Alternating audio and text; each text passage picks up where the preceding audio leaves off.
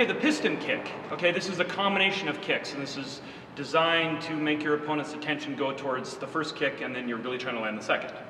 Okay, so what's happening here is I don't really want to get a good turnover. I can do this, okay? But a lot of inside leg kicks, which we're going to get into, we're going and we're attacking the most muscle, which is kind of in an upward angle, okay?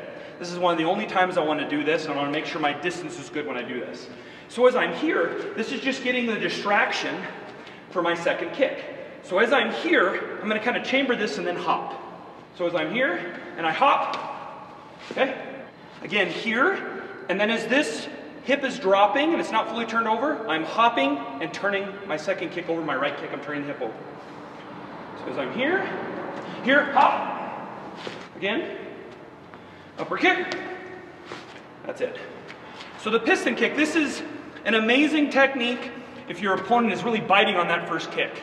Application of the piston kick, okay? It's a lot different because in the real world, I'm just gonna be throwing this towards his groin. Okay, I don't care about inside leg kicks or anything, okay? And I'm turning, okay? This is the best groin kick when we're both faced in the same stance and my lead kick is closest, okay?